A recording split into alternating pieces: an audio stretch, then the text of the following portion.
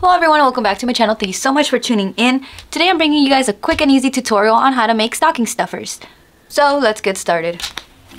So while looking online, I saw that they were selling for about 10 bucks each, which was a little too much for me.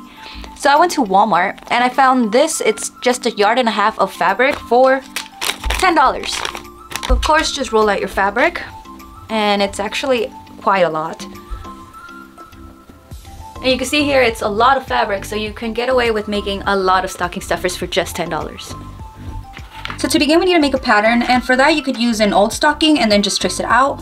I don't have one, so I'm gonna start from scratch. This is just a mailer I got in the mail and I cut it open. You could use newspaper, you could tape some paper together, it's whatever's easier for you. And now we just begin by drawing out, a little booty. Okay, that actually came out better than I thought. I do want to make more of an angle here, so I'm just going to bring it up a bit like that. And I did make this a little extra long just so we can, fold it down and it'll make that nice little fur top here. But I'm pretty happy with this, so we could just move on to cutting it out.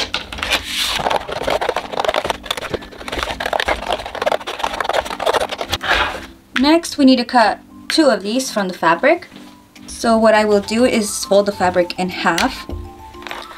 Here I have my fabric folded in half, and we're just going to be cutting out our booties. You can trace it and then cut it out, or just cut it out and hold this down. It's whatever's easier for you.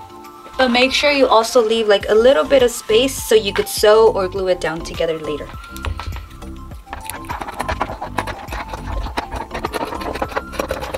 And since this is folded in half here, I'm just going to cut it open.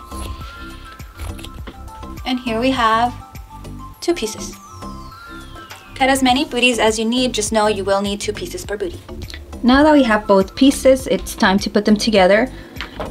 I'm going to use some hot glue just because my sewing machine broke like 2 years ago and I never got around to buying another one. But you could use fabric tape just along the sides. You could just use a needle and thread, whatever is easier for you. So make sure to leave the top open and just glue all the way around the edges.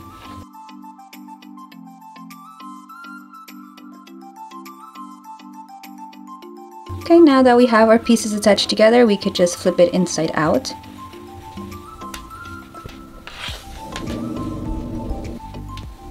And I'm just going to be folding this over. And now I'm going to add our names right on top. And I'm just going to measure. It's about 3 by 7. And that way I know how big to make my letters. So here I am on Cricut Design Space. And to write the names, the space that I have is 7 by 3. So we're going to make this 7 by 3. And that here is the top of our booty. So I know how big to make the names. And I'm just going to include my name. And we're going to look for a cute font to use. So I like this font. This one's called Shalma and I got it from thefont.com. You can get it too for free.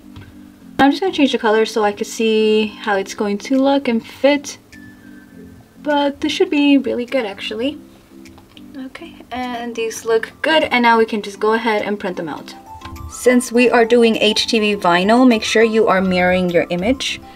And I have this glittery HTV vinyl that I got from Expression Vinyl and I want to try it out. So make sure to do shiny side down when you load your paper.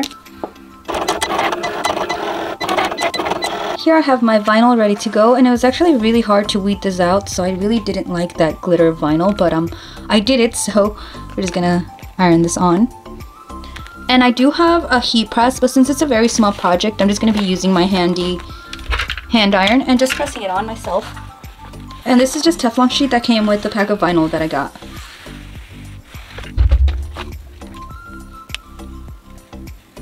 And one more press just to secure everything in.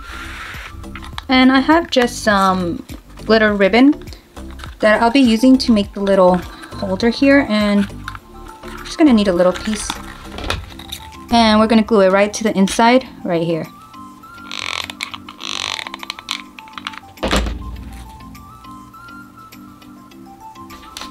And that is the last step. We have our finished stocking. So now you can go ahead and hang these wherever you like. And here we are, the finished product. I just put them right on my chimney. And this is what the glitter looks like. It's very shiny and looks so cute. So I hope you guys enjoyed the video and found it helpful. Please remember to like, comment, subscribe, and share. And please also head over to my Instagram and my TikTok for a lot more pictures and videos of my work. And thank you so much.